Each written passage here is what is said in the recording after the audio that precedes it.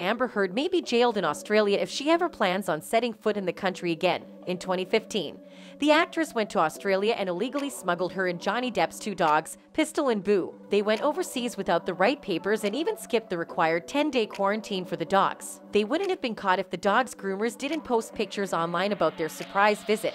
The couple received massive backlash and Amber had to pay thousands of dollars for breaking Australia's biosecurity laws. That's only a small punishment. If you ask us, the government realized years later that she had made a more grave mistake than bringing her dog to Australia. In 2021, the actress was investigated for perjury because she obviously lied about the reason why they brought the dog there to receive a smaller punishment. Let's be clear, this investigation is only about Amber Heard. It doesn't include Johnny Depp from any angle. The actor told her not to bring the dogs, but she still did. She made that decision all on her own and she decided to falsely fill out the paperwork, failing to declare the dogs. This is all on her and only her. Those in the highest position of power in the country of Australia feel no remorse in talking about Amber and her big mistake in their country. Those dogs, when they came in, there were a lot of documents that were signed that said there was no animals there, and now it looks like Ms. Heard has not been, well, alleged, not been telling the truth, and that's perjury, and, you know, if they want Julian Assange, well, we'll take Amber and possibly Johnny, and they can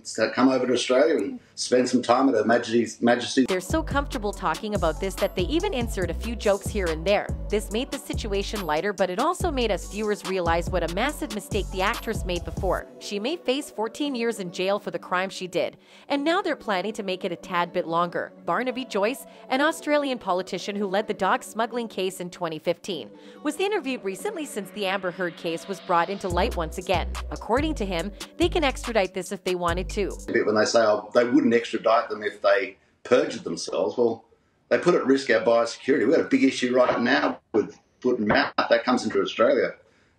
Beef industry decimated. So, you know, when they say things like that, oh, but we'd never do that for this. Well, what would you do? He says that it's up to the Americans what they want to do with Amber Heard, but if they want it to be like Julian Assange, it can be like that too. I mean, isn't that what they want? The jury unanimously decided that she's guilty and the internet is against her whole being.